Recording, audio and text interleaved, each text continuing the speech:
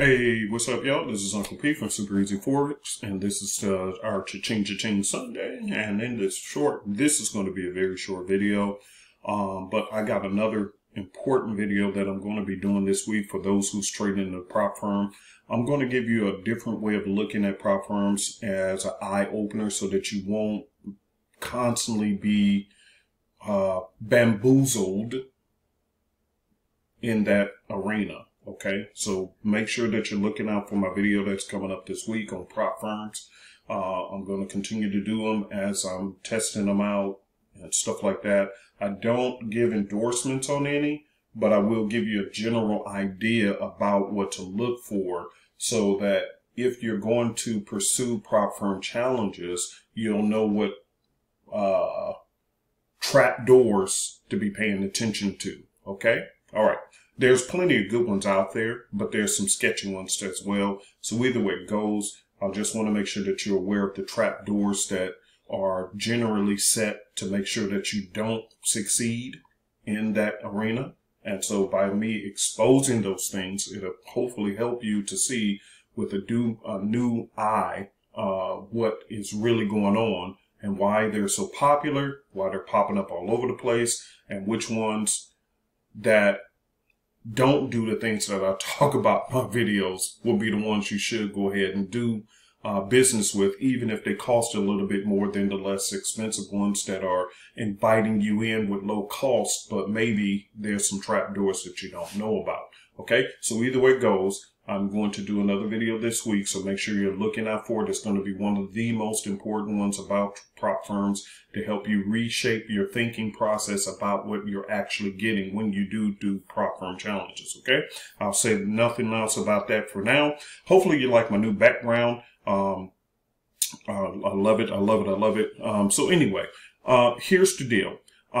In this video, we're going to cover what news events are coming up for this coming week. You've seen our numbers in the thumbnail. Last week was 8 and 4, but in the live trade session, they did over 6,500 pips. And as I had explained in the last video, and I've been saying this for God knows how many years now, if the reason why we don't give exact numbers when it comes to the signal side of the business is because we have a lot of people who's receiving our signals, and therefore when I was trying to give exact numbers like other signal providers were doing, what happens is that we was getting pushback saying, oh, but you know, if I send out a signal for 40 pips and I make 40 pips on the trade because I sent it out, I said, here's the parameters, here's the buy and sell, and your stop loss and your take profit, here's what you need to do. Well, it depends on who took the trade and at what time. So if a person took the trade right away, chances are they probably get the same 40 pips as I did. If they took it 5 minutes later, they may get 35 pips because the market is continuously moving. It does not stop and wait for you to say, oh, Uncle P sent out a signal, but John hasn't woken up yet, so let's wait 5 minutes before we make a move. Wait for John, wait for John, wait for John. Okay, now John has taken the signal. Now let's move. The market doesn't work that way. So therefore, if John comes in 5 minutes later and take it, he may get 35 pips. But if Susie takes it 10 minutes later, she may only get 25 pips. Who knows? But the point is, when you send out that report, then people say, oh, you're not telling the truth because I didn't get 40 pips. I only got 25 pips. Well, what time did you take the trade? See what I'm saying? So yes, you're profitable, but you may not have taken it at the exact same time. Does that make sense? Okay. But the flip side of our business model is if you're in the live sessions, because you do get signals plus live sessions.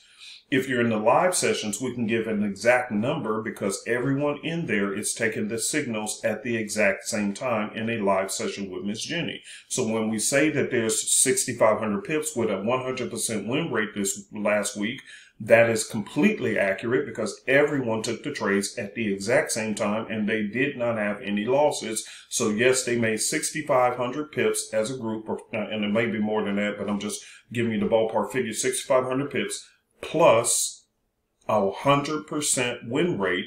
And there's no debating it because everyone in there was live taking it at the exact same time.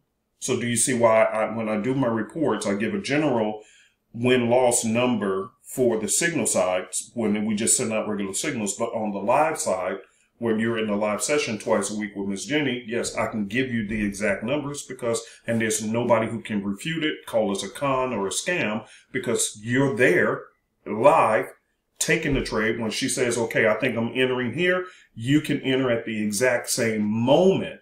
And therefore the numbers are very, very crisp, clean, and very accurate. Okay. So if one part of it doesn't fit your taste buds, then just go over to the live session and there you go. So problem solved. Okay. All right. So, we did 8 and 4 last week, but 6,500 in the live session. So that's still overall will keep you very, very profitable every single week with us if you choose to use our service. Now, let's get into the news events for this week. All right, so I'm going to switch and let's take a look at it.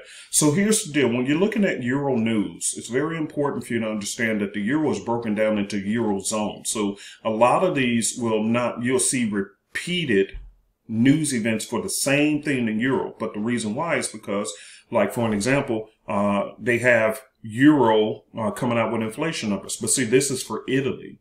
Do you get what I'm saying? It's in the Eurozone, but it's for Italy. Then you have inflation coming back out again on Thursday, but this is for Germany and for France. So therefore, you'll constantly keep seeing the same repeated news events for Euro, which is what I told you guys. I told you guys that the Euro and the USD are the two currencies that get the most amount of news every single week, which is why they're not my actual favorite pairs to trade. I do trade them, don't get me wrong, but they're not my favorite pair to trade because they get so much news on them. Now, to my students who know this, you already know that this is why I recommend the times that I tell you to trade the Euros, okay? Wait until after that London session. Wait about an hour or two. Let all that news pass as much as possible. There still may be some more news coming in afterwards, but not so much. But you really want to wait until after all this news stuff is gone by. And then at that point, you can move forward and do your thing, okay? Feeling safe that the news is out of the way for the Euro. Why? Because it gets hit like meteors with all these different repeated news events because it has so many Euro zones, Italy, France, Germany, blah, blah, blah. And so, you know, that's the reason why you see that. All right, so let's get through this. Now, normally I don't pay attention to this person, but I noticed that sometimes when this person, President Lagarde, I hope I said the name correctly, when this person speaks, it depends on what they say. Okay, just like if President Biden had spoke, it depends on what he's talking about.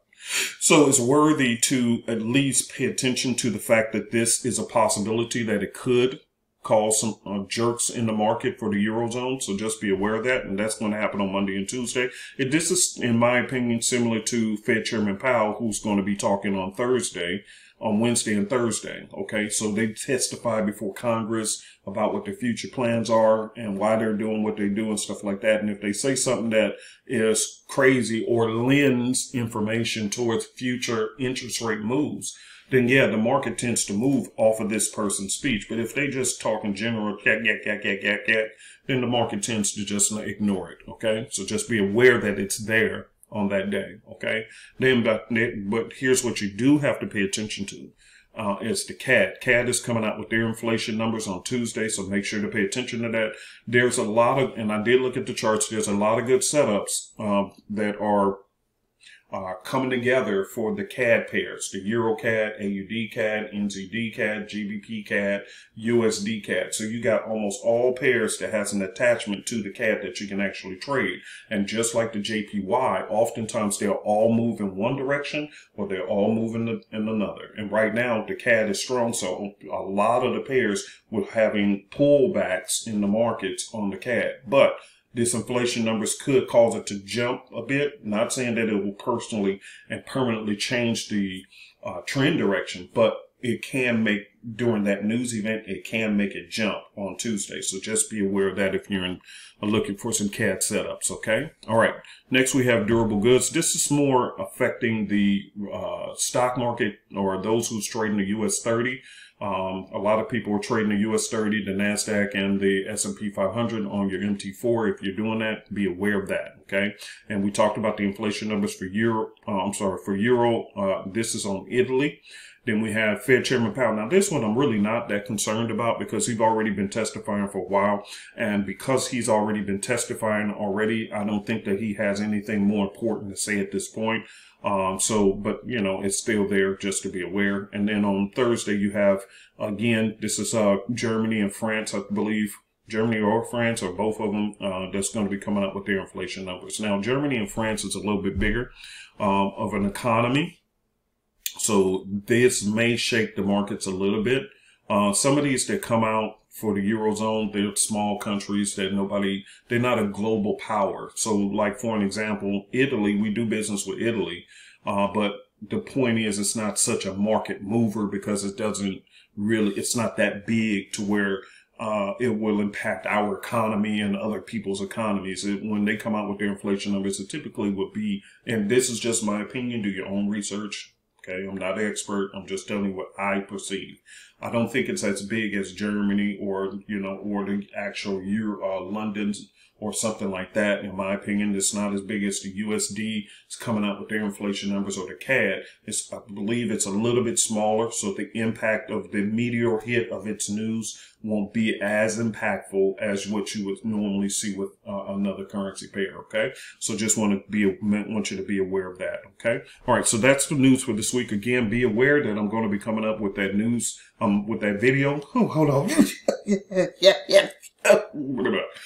Excuse me. I'm going to be coming up with that video coming up this week on something else that I discovered about prop firms, because I do try out several of them, pros and cons, and I do use, try to pass the prop firm challenges, but it's not just about passing prop firm challenges. I'm documenting and paying attention to their response time to my questions, customer service, and many other things that people don't, they're so enticed by, oh, I can get a $25,000 account. I can get a $50,000, $100,000, and you're putting the money up and you're just blindly going in because you're enticed by the amount of money you can trade.